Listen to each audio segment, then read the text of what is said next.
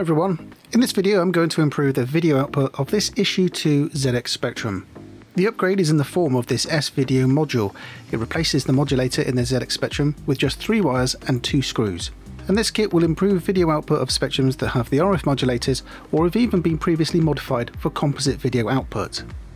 For this kit we'll need a soldering iron, some solder, either desoldering braid or a solder sucker, a small screwdriver, a small pair of pliers and an S-Video cable. I'm using an S-Video to Scart cable for my TV, but there are S-Video to HDMI converters available on the market. So let's switch on the soldering iron, ready to go.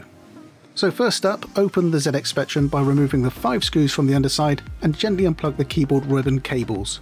If you're completing this mod on a 48K plus, then remove the 6 screws from the sides, 1 from the front and 1 on the bottom. The modulator is going to need to be removed to allow the new S-Video card to be installed. So the first job is to remove the wires that go into the modulator. As you can see, I previously modified this Spectrum to output composite video.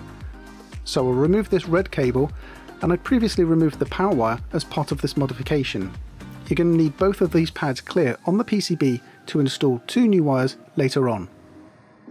Our real work starts, however, with the removal of the RF modulator. It's held in place with 2 soldered lugs on the underside of the board. This will take some effort to remove, and if you do have a variable temperature soldering iron, turn up the temperature as the ground plane will suck away heat from the tip of the iron. I used both a soldering iron and a desoldering gun to fully remove the solder. The key is to take your time and allow the solder to flow.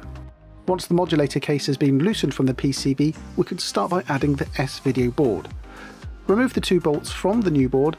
Each bolt has 2 nuts, one to create a standoff and the other to secure it in place. Insert the bolt from the underside of the PCB. You may find this a bit tight depending on how well the holes were cleared out.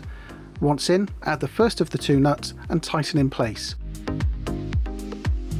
Now slide the PCB onto the 2 new posts, secure with the second set of nuts, and the holes are quite wide here to allow the board to be lined perfectly with the case later on. So that's the hardware installation now complete. Now let's get on to the wiring. Connect and solder the Luma cable and the plus 5 volts cable, and these line up perfectly with the holes on the PCB. The last wire requires us to remove a capacitor from the board. C65 on this Issue 2 board is right next to the newly installed board, but on Issue 3 and above, C65 can be found on the left hand side of the PCB. This capacitor needs removing and the cable needs to be attached to the positive side of where the capacitor once was. Once everything is connected, it's time to test.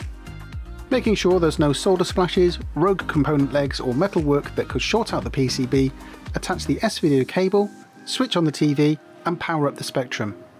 On an Issue 2 board you may find that the video output requires some adjustment. You can achieve this by adjusting the 2 variable resistors. Start by adjusting VR2 then VR1 in small increments to bring the default screen back to a grey colour. So let's have a look at some before and after shots. I've taken this video from my phone pointing towards the TV, so you may see some strange shapes on the colours. You won't see any of these strange artifacts in real life. However, you will notice how the edge of the lettering has dancing ants around the characters, and how the colour bleeds on the edges. So let's have a look at the S-Video output of the same screen. There's no dancing ants, and the edges are clean and crisp. There is some slight ghosting, but nowhere near as bad as it once was. In games, the difference is also quite noticeable. On Death Chase, for example, the trees are wobbly and the edges are fuzzy on the composite video output. With the S-Video output, the trees move cleanly and the video runs smooth. Just look at the difference on the motorbike handlebars. So let's look at Manic Miner. The intro screen is shimmering quite badly and the red flooring seems to be moving, but on the S-Video, it's rock steady. So there we go, a simple yet very effective modification. I bought mine from ZX Renew for just over £15. I've put a link in the description below to this board and also to the Scart cable I'm using too. So there we go, until next time, thanks for watching, I'll see you soon.